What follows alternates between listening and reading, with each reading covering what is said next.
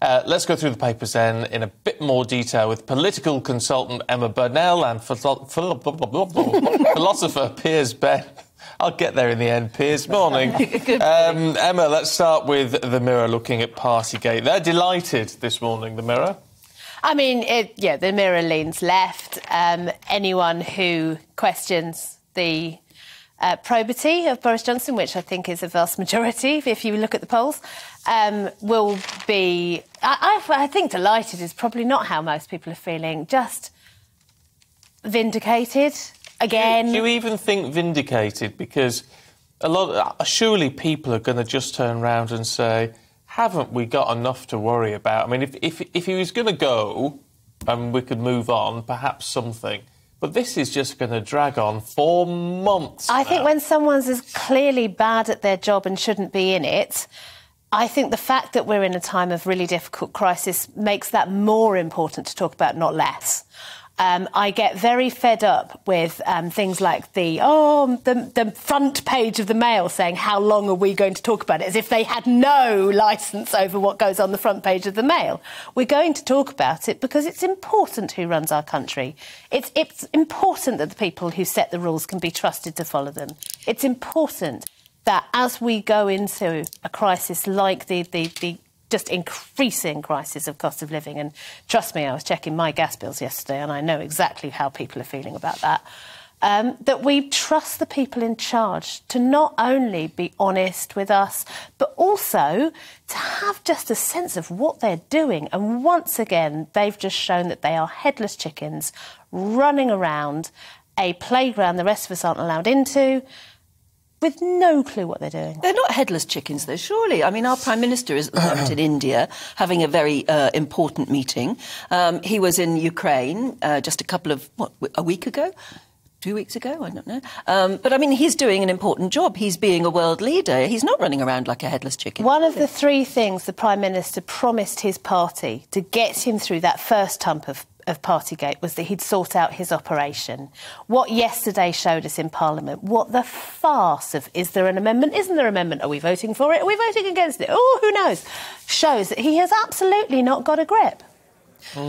What do you think, Piers? Because, I mean, you've been looking at that as well, the Daily Mail asking how long can this all go on? Yes, the Daily Mail asked that question on its front page, and it seems to me that the sort of right-of-centre press is more or less agreeing with what Emma's just said. I mean, I agree with what Emma's just said. It is a sort of farce. You could say it's been manufactured by the media, but I think there's too much at stake. I mean, it's fairly clear that Boris Johnson is really just unfit for the office, unfit for any office, really, and that's been in office for a long time. I'm not saying that just for the sake of it. He often says he's focused on delivering on the priorities of the British people. Unfortunately, one such priority at the moment seems to be to get rid of Boris Johnson. Well, I don't know whether that's true. Yeah, it depends who you ask. I mean, certainly, the vast majority of people who contact us say the exact opposite.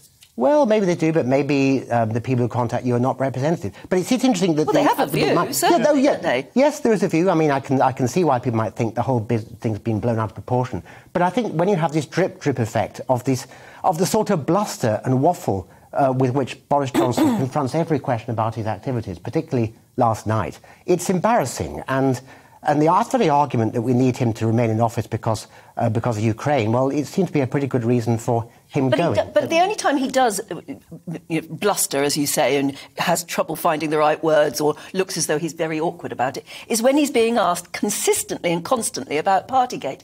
But if you were to ask him about Ukraine or India, as at the moment, he would have something very straightforward to say, surely. It's because we keep on at him about Partygate. He had a reputation for blustering well before Partygate. Yeah. I mean, this is not new. His approach to not answering a straight question straightly is not new. Yes. No, but don't we have to boil this back down to... I think this is what people who contact us are thinking. I mean, not just that, now is not the time, which is a legitimate point, you've got to say, but also the fact when you look at what he's been accused of, and certainly with what he's been fined for so far, is a case of they really didn't think they were breaking the rules. They leaked it to the press when it was happening, and no one thought it was breaking the rules. So it's a complicated situation, that work-home space and people just having a slice of cake and a glass of wine after a day where they've all been sat together in the office. Well, maybe it is a complicated situation, but lots of people, lots of ordinary people have been fined for doing those very things. And I think what's angering a lot of people is the double standards problem, that what ordinary people are being punished for is something that's regarded as really a bit of a joke in those top political circles, and I think that's what's the cause. Do you not think the press is being, and the media may be a bit hypocritical, saying how long can this go on, when they're the ones who keep the narrative going? Oh, well, there's an argument for saying that these should have been hushed up, because if the problem is that you undermine the credibility of the lockdown rules by revealing that those in charge are breaking them, OK, I can see that. But I think there's a deeper point about holding people to account and about honesty and probity. I mean, it's quite an interesting question. Who did leak those partygate details? Somebody must have been there. I assume that, you know, that journalists and politicians hobnob a lot, so there must have been journalists at those parties.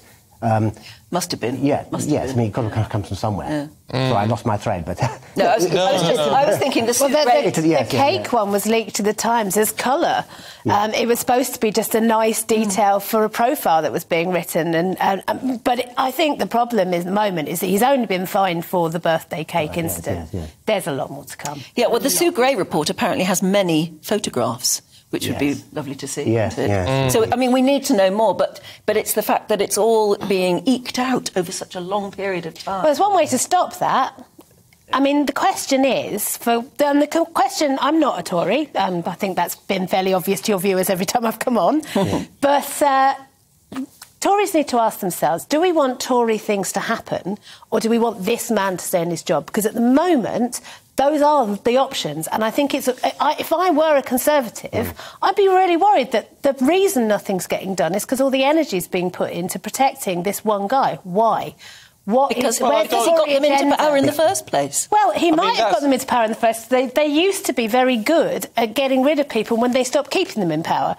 Right up to and including their patron saint Margaret Thatcher. But I don't know if we are at a point where people would say Boris Johnson will not keep them in power, are we? Because he still has that public appeal, and whether you like his methods or whether you like, you know, his approach to things, you have to say. I mean, you look at Brexit as an example. He was the only person who came forward and said, "No, we're just going to do it. We're going to do it." All this dithering that had been going on, we're going to do it. You voted for it, we're going to do it. And it's got done. People like that. A moment happened. It's still ongoing. Come on, it's pretty much... I mean, you know, ask the Northern Irish how much it's done. But I think, you know, OK, Boris is a bull in a china shop. Every now and again he hits a target. Most of the time he's breaking the crockery. But you're right. I mean, the Tories will get rid of him when they fear for their own seats and they fear for the general election. When enough backbenchers are afraid for their own seats, that's when it will happen. But they should be afraid for their values and their policy. As well, yeah, of course. I agree. I mean, you need to be afraid for both.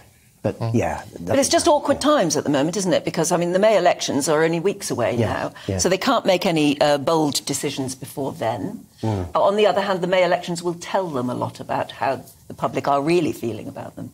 Yes, we have to wait to see what will happen about that. And the other problem is with whether people trust the alternatives enough, whether people trust Keir Starmer, who seems to many people to be a decent, solid person, but lacking in the sort of spark and charisma or whatever you're meant to have to be a Prime Minister. I mean, personally, I think Prime Ministers should be boring.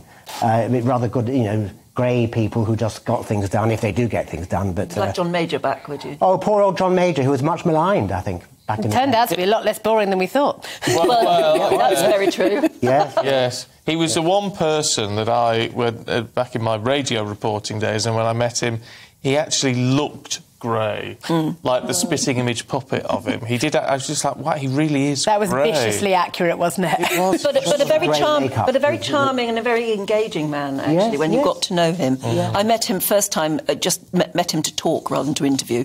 In a queue for the loo at Jeffrey Archer's house. Wow. Oh, I don't know if I'd admit to that. I don't know if I'd admit to that. Yeah, and well, Jeffrey Archer always used to throw these amazing parties that you went to, you know, whatever your whatever. And there I was queuing for the loo, and it was John Major ahead of me. And he was telling me about cricket, basically. Oh. I thought would be a bit boring, but he was absolutely fascinating.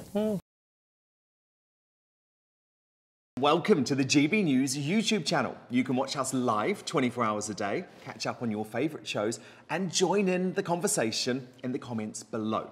Don't forget to subscribe and you'll never miss any of our exclusive content.